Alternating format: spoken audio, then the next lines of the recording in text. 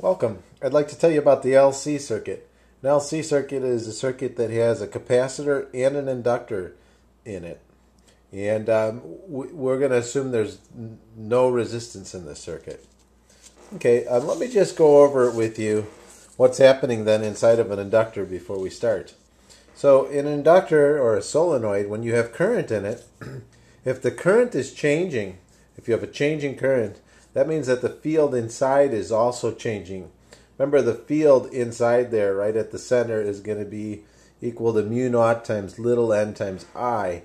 And so it's dependent on the current. And so that if you change the current, you change the magnetic field. By changing the magnetic field, you're also changing the magnetic flux. And we know from Faraday's law that if we change the magnetic flux, then we induce an EMF at this rate. And in a previous video, I showed, this is Faraday's law, part of it, and I showed you that this goes to this. So when you have an inductor. And so L is inductance, and if I is changing with time, then you get this EMF that occurs. Okay? Well, you need to understand then that when I changes, whenever there's a changing I in here, this tries to resist the change in that current, and by inducing in itself an EMF. Okay, let's say that we have a capacitor here, and it's charged Q naught.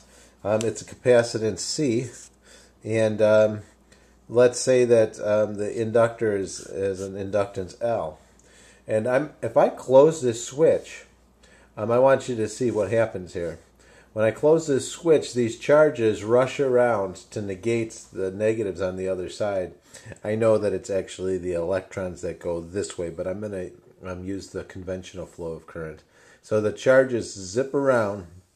Now, you might think that they do that almost instantaneously because this is just a wire, a bunch of loops of wire.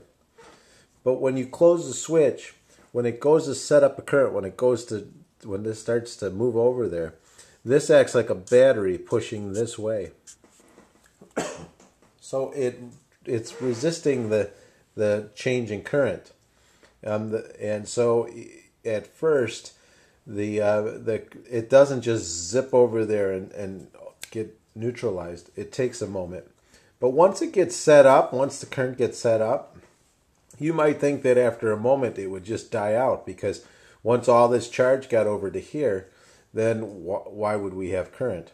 But as soon as it starts to die out, as soon as this current that is going this way starts to die out, well, now this is going to try and stop the current from changing by pushing it that way. So not only does this resist the current this way, but when it goes to die out, it resists that current dying out.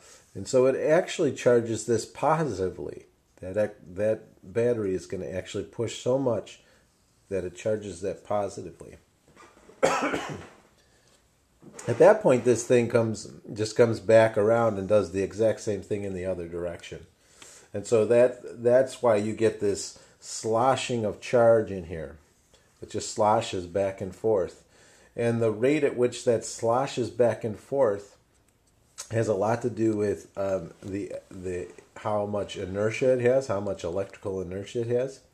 The more inertia, the more electrical inertia, the longer it takes to slosh back and forth. And the bigger the C, well, we'll talk about it.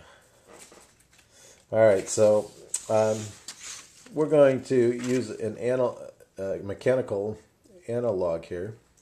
This is very similar to a mass on a spring. When you go to pull a mass back, you put energy in it to distance A, and you let go, and this thing shoots by to return to equilibrium. But in so doing, because it has some mass, when it gets to here, it has inertia and it has velocity, and so even though there's no net force here, it's got some velocity and inertia, and so that just carries it right past where it was trying to get to. It's almost like a cartoon or something where the object's trying to get by there, and then it realizes, oh my gosh, I'm already to the equilibrium position, but you're not going to be able to stay there because you have too much inertia. So it's going to zip back and forth, zip back and forth. Well, same thing with this, but the period of this is equal to 2 pi times the square root of m over k. Well, I'd like you to see that we're going to get, for every formula here, we're going to get a formula here. So over here, the period is going to be, I have not derived this, but I just know that the analogs are, the mass is mechanical inertia, L is electrical inertia. Now, K here is analogous to 1 over C. So K is like 1 over C. That's the one kind of tricky analogy. And so the period for this is going to be 2 pi times the square root of m, but m is L, over K, and K is 1 over C. So as you might guess, that just turns out to be 2 pi times the square root of LC. So if you want to figure out just how long it's going to take, the period is the time it takes for this to go all the way to the opposite side and come back to its original position. The period of this is how long it takes to go from being positively charged on this side to negatively charged on that side, and then back to positively charged. That's one period when it goes back to the charge that it had before. Okay. We can talk about the frequency. It's going to be 1 over the period. So the frequency of this is going to be 1 over the period, or it's going to be 1 over 2 pi times the square root of k over m. And the frequency of this is going to be 1 over 2 pi times the square root of 1 over LC. Okay, so when we go to make a circuit like this that has this resonant frequency, we can change the rate at which it goes back and forth, the electrons slash back and forth, the frequency of it, just by changing L or by changing C. So, in fact, when you go to tune a radio, if your radio is made of a capacitor and an inductance coil, you can either change the L of the inductance coil, or you can change the C of the capacitor. And there's different ways that you can do that. Okay, let's go on with all the different equations. As you might remember, for the mass on a spring, it's moving. We can say that x, its position at any time, is maybe a times the cosine of omega t. And this is assuming that you're starting at x equals a. At time t equals 0, you're starting at a. You're starting all the way out here. Well, the same thing with this. The analog for x, what'd you do to put some energy in here? You pulled it back. You gave it some stretch.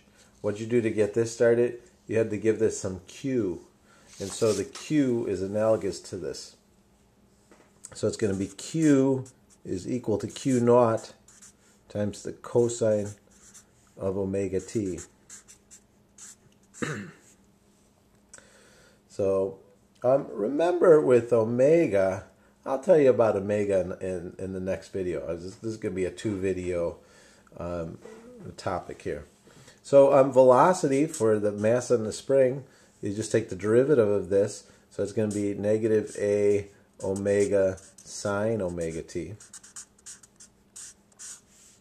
And what's the derivative of q with respect to time? This is dx dt.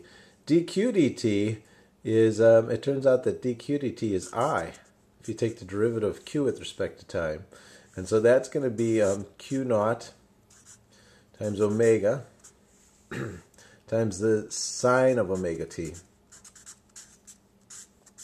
So this right here, that's probably going to be I initial.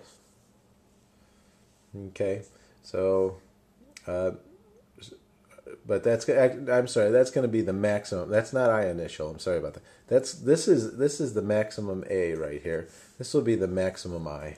Okay, I gotta go. I'm out of time.